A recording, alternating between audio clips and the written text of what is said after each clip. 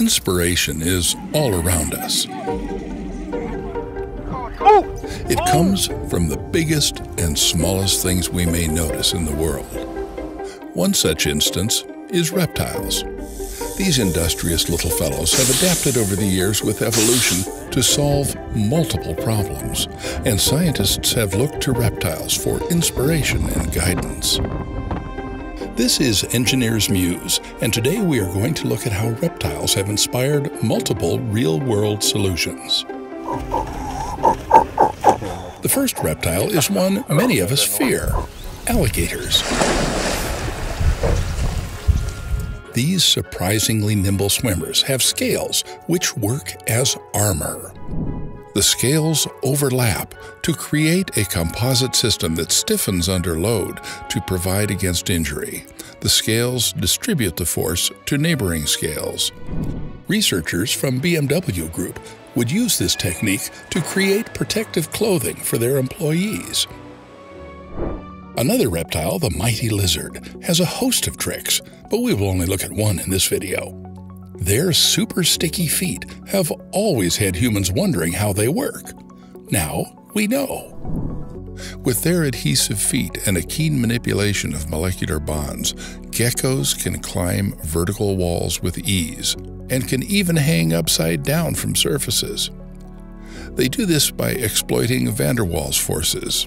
Van der Waals forces are relatively weak intermolecular forces that are dependent on the distance between atoms or molecules.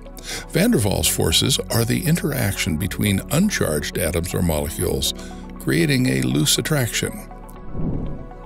By using millions of minuscule hairs on their feet, each of which can orient in a certain direction and be attracted by the van der Waals force, geckos can create a powerful but also reversible adhesive force.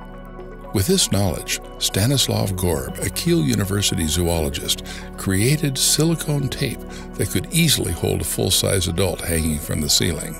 Gorb's work would lead to the commercialization of gecko tape. The last reptile we will take a look at is snakes. Engineers have created a robot that can stably climb large steps, an advance that may lead to better search and rescue robots that can successfully navigate treacherous terrain. Chen Li, assistant professor at Johns Hopkins University, said, "We look to these creepy creatures for movement inspiration because they're already so adept at stably scaling objects in their day-to-day lives." Li and his team studied how the variable king snake, normally found living in both deserts and pine oak forests, climbed steps in the lab. The researchers ran multiple experiments, changing step height and the step's surface friction to observe just how the snakes contorted their bodies in response to these barriers. They found that the snakes partitioned their bodies into three sections. The front and rear body of snakes wriggles back and forth in the horizontal steps like a wave, while their middle body section remained stiff. As the snakes got closer and onto the step, the researchers found that the three body sections traveled down each body segment.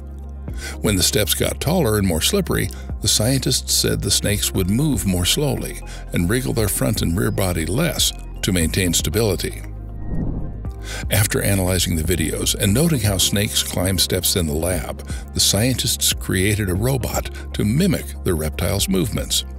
At first, the robot snake struggled, staying stable, and often wobbled and flipped over.